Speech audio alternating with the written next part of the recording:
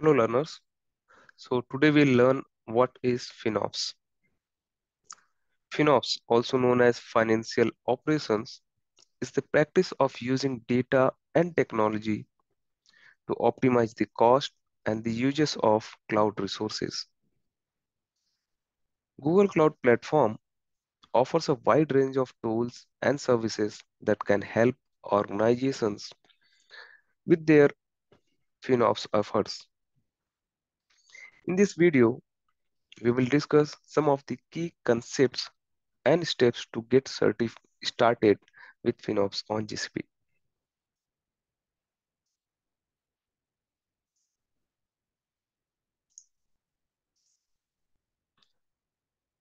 So, the first step in FinOps is understanding your current cloud spend.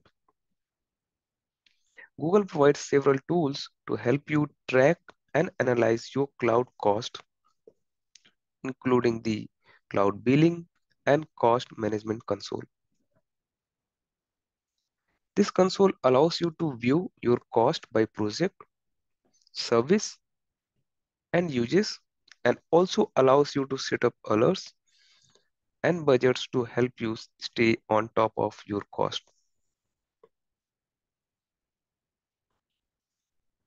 Once you have a good understanding of your cloud cost, the next step is to optimize your resource uses.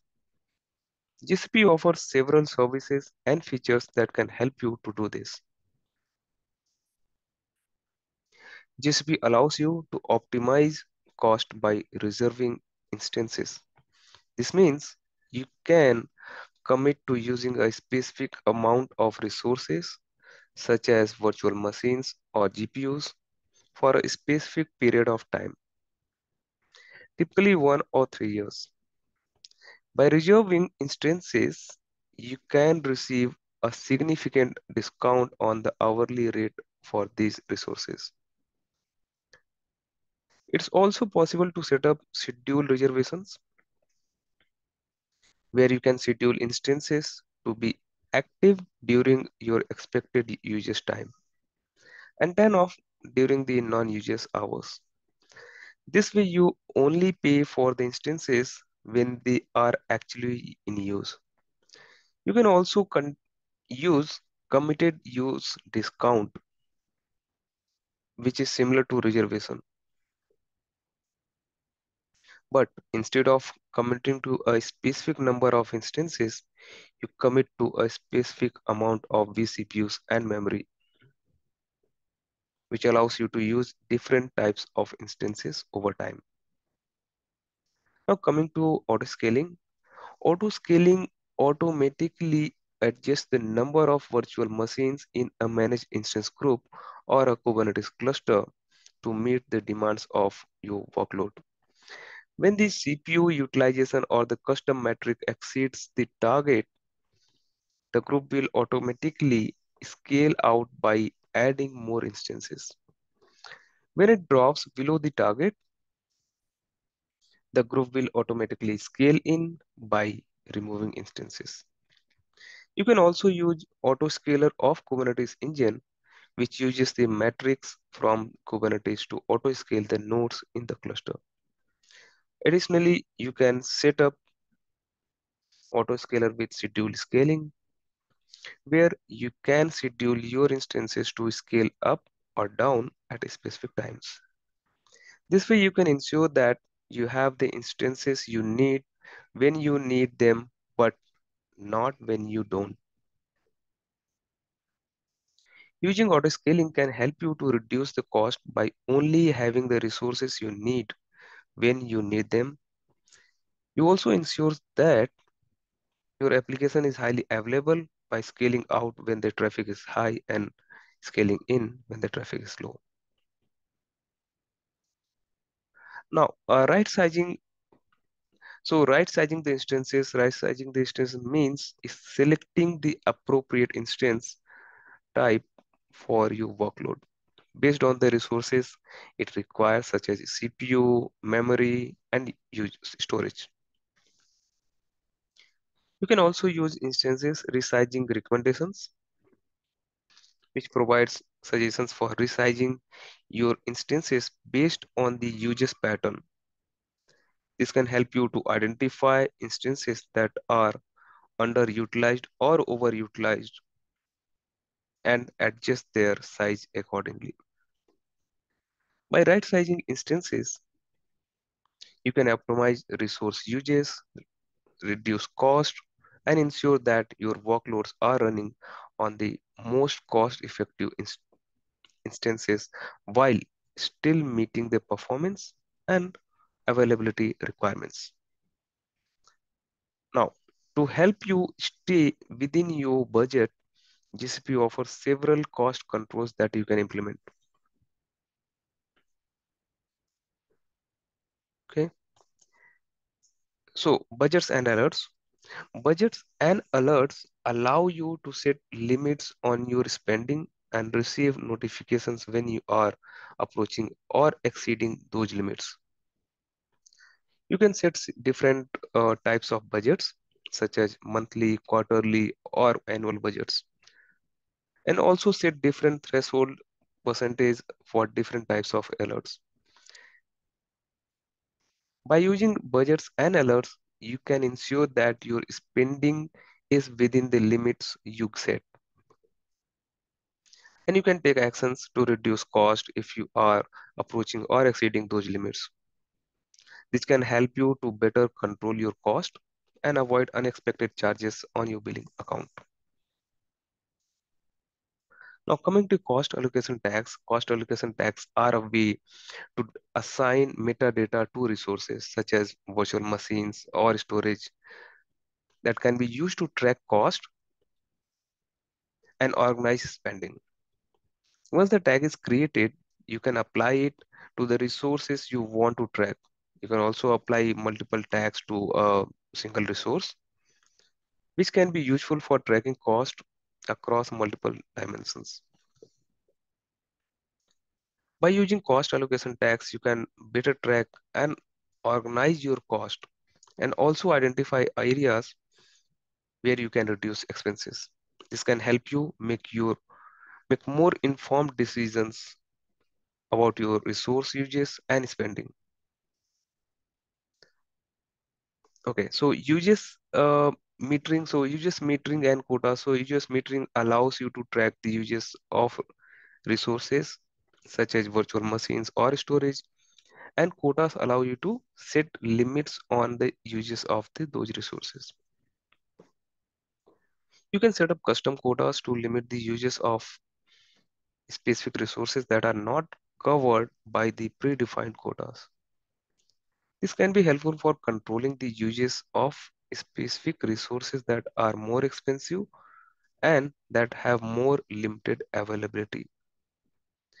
By using uses metering and quotas, you can better track and control the uses of your resources, which can help you to reduce the cost and ensure that resources are used in compliance with your organization's policies.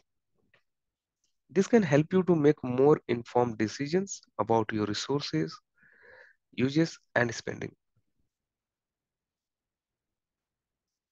Now, so the next concept is automate and integrate with existing tools. It's a key aspect that involves using GCP APIs and other automation tools to integrate your cloud uses and cost data with your existing systems and tools.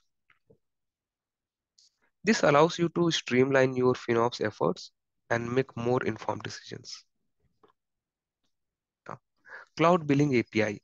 It's a set of RESTful web services that provide programmatic access to the billing information for your GCP projects. With the Cloud Billing API, you can automate tasks such as retrieving billing data, creating and managing budgets, and generating invoices. The Cloud Billing API supports several programming languages, including Java, Python, Ruby, and Node.js. So you can use it with the language of your own choice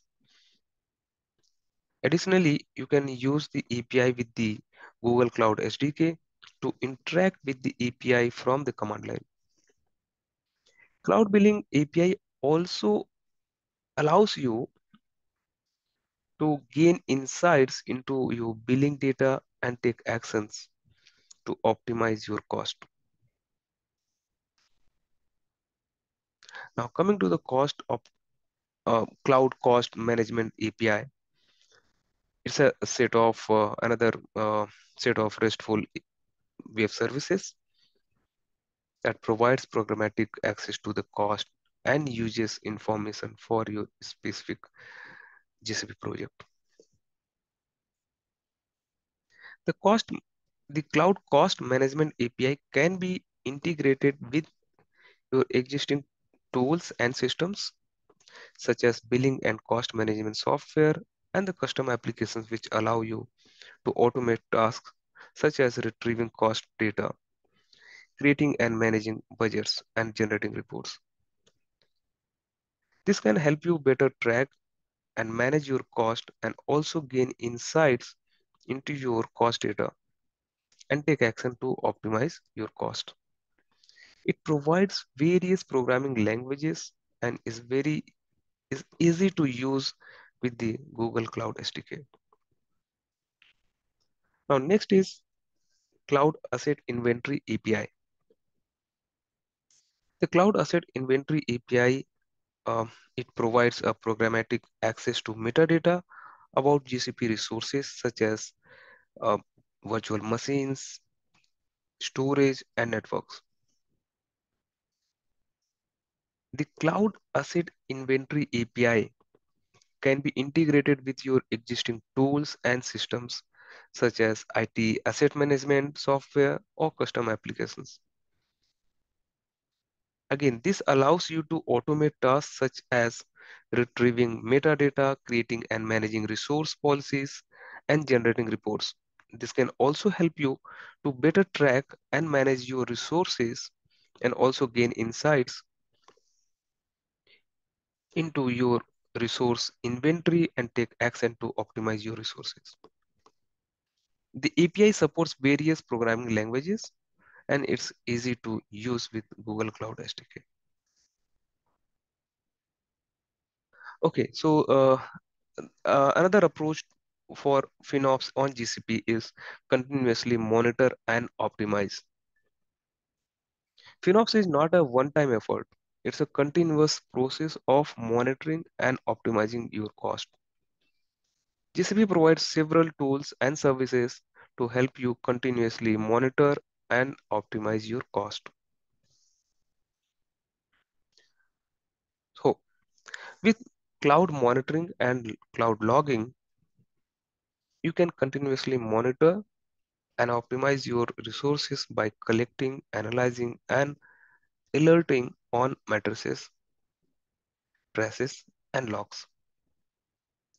This allows you to identify and address issues before they become critical and keep your resources running efficiently. Also, the services are easy to set up, easy to use, and are integrated with other GCP services, making it easy to centralize your monitoring and logging data. Cost optimization recommendation. So GCP allows you to continuously monitor and optimize cost by using cost optimization recommendations. These recommendations provide suggestions on how to reduce cost based on your usage pattern and resource configurations. The recommendations are generated by GCP platform and are specific to your environment. Cost optimization recommendations can be used to identify areas where you can reduce cost by making changes to your resource configurations, such as turning off idle resources, such using reserved instances, or using more cost-effective machine types. Additionally, you can use the recommendations to identify opportunities to optimize your workloads, such as reducing the number of instances running during off-peak hours. Additionally, you can set up alerts to identify or to notify